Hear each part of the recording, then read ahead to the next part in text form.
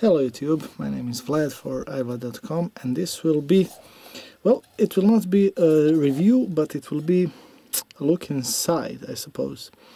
Now this is a Lepai, or Lepai, I don't know which way it's pronounced, LP-2020A+. I bought this off of eBay. First thing that I can tell you is that this is actually a rather good device. It's not that loud as you would expect, even with a stronger power supply. I think that this thing accepts from 12 until 24 volts. However, I'm not sure because it is working with 14 volts and it's working perfectly. And I did see inside that it has a 16 volt capacitor, so I don't know whether it's working with 24 volts, but with 14 it is working perfectly. So I will be opening this just to show you what's inside and to warn you not to do the mistake I did. Now I read off of various forums that you can change capacitors in order to have better sound, which is utter and complete nonsense. Seriously, you don't want to do that because it will be a waste of time and your money for sure. So just to see whether I do have a screwdriver which can open this, maybe this one, and maybe not.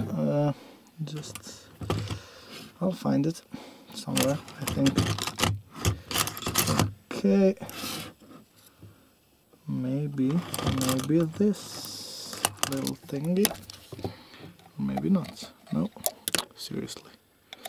So this one is too big, this one is too small. We'll find one. I think this one is too small as well.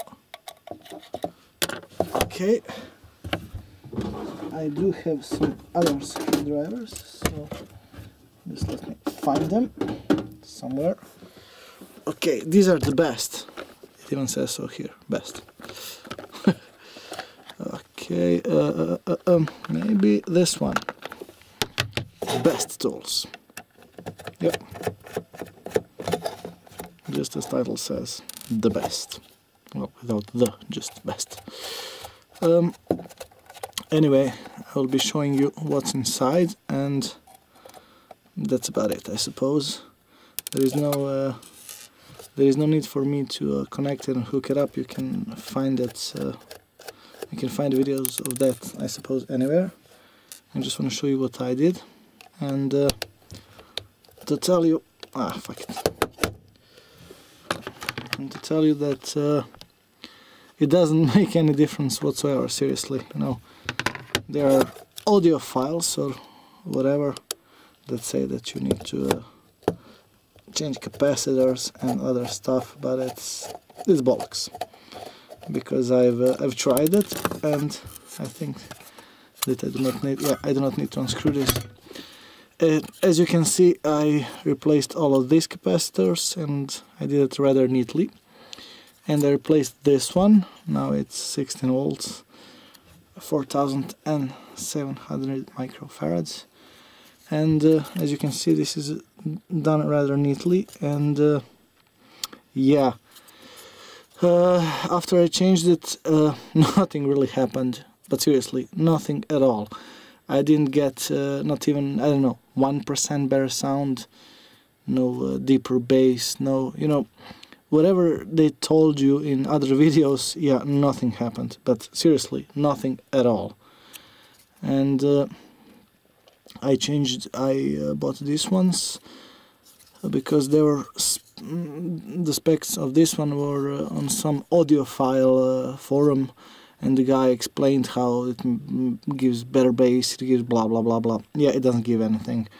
So basically this is what it looks inside, and this is actually a neat amplifier. However, if you do have some extra cash, I do recommend you buy Muse, because it's Muse M50, because it's way stronger than this one. And when I say way, I mean way. And I hope you like this video. If you do, thumbs up, subscribe. If you don't, thumbs down, I suppose. There's nothing else you can actually do. Well, except give a rude comment, but please don't do that. Or do, whatever. And again, I hope you like this video, and if there is anything to be taught by this video is, yeah, don't chase these capacitors, because nothing functional will happen. You will lose some money, you will waste some money, and you will waste some time, and yeah, no better bass, nothing at all. That's about it. Thank you very much, and I hope you like this video. Cheers.